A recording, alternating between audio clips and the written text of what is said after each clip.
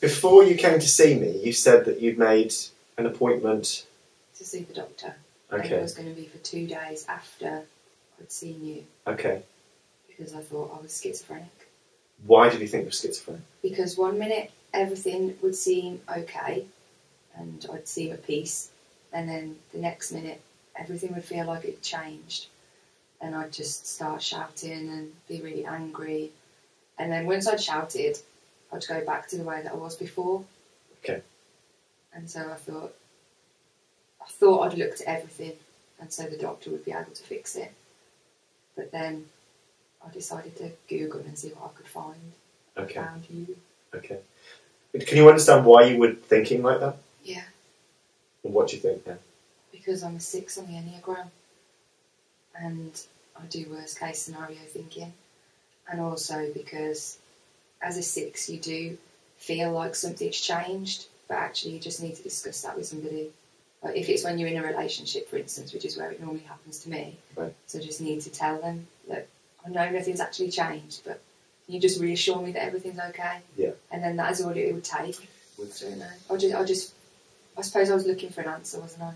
I wanted an answer, and I couldn't think of anything else that it could be. So I suppose I tried to pin it on something. And the 6 always questioning of what's wrong with me, why am I like this, Yeah. what can I do about it, and then the searching of a label.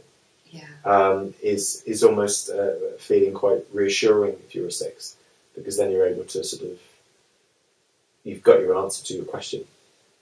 And I think people find with the Enneagram, some people sometimes, and other therapists who I've not been so close to in recent years, have found it very boxing and very much labelling. And people will say, well, I'm not into labels and I'm not into boxing. What would you say now you've found your type? Yeah, I don't agree with that. I think before I came to see you, I thought I was the only person that was like this. I thought I was like some crazy person that just couldn't deal with anything because my mum wasn't like it, right. and my sister wasn't like it. Right. And they were saying, well, you just need to sort yourself out and learn to live with yourself the way that you are. But actually, now I know, I have done, yeah, but now I know that there are 9 personalities and I'm just one of those. And there's loads of other people out there. There's lots and lots of data and information on the Enneagram of all the types, and you can do Enneagram online tests. Obviously, you can have sessions with me, and usually I'll be able to work out your type within the first session. But you found it quite useful for self-acceptance then? Yeah, definitely. And for understanding yourself. Yeah. And being able to master much more of your psychology. Yeah. Because a lot of people in the EFT world, and even in NLP, don't like it. And I don't find it boxing at all. I find it that it helps you to get outside of the box. I find that I can generally see Enneatypes in life anyway, but I can usually tell their type in the first session. And once we find out what their ego agenda is, which is of wanting to get to be of security, control, or love and approval, it's always about finding that within. And as a security type, that's not really going on that much for you, isn't it? It was kind of like you did have some issues to do with self-love, but and self-acceptance, but it's enabled you to feel more, what? Just feel at peace and love myself. Love yourself. Yeah. And when you first said that on our first session, you need to love yourself, I was like, don't be silly. I can't ever love myself. Don't even like myself. Right. Actually, I do.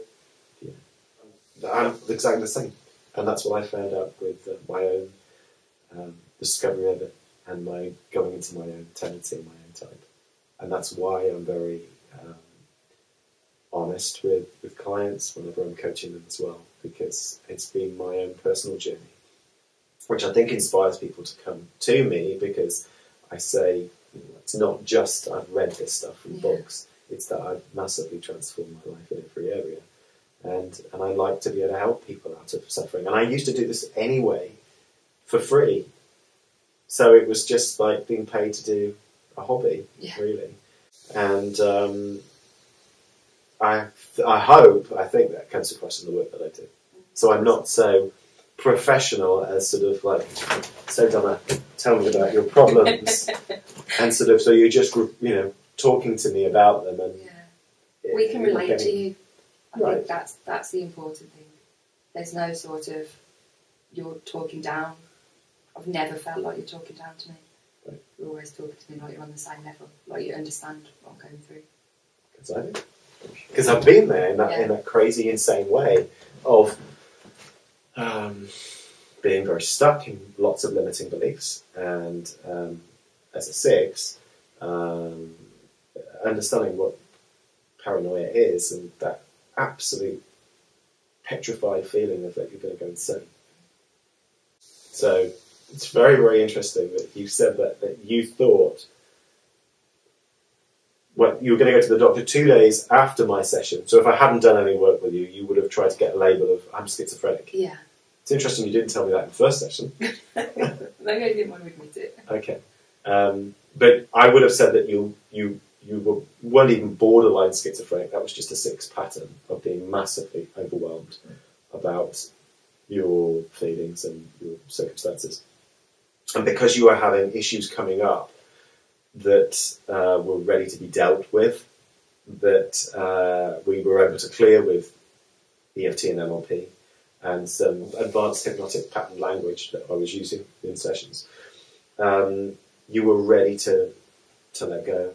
And some people do come and they're not fully ready, and they do need to have more of an understanding. But you're at the tipping point of going to do some great work, which is why we just kept clearing stuff and clearing stuff and clearing stuff. The point that 5 sessions and you feel like a brand new you. I do.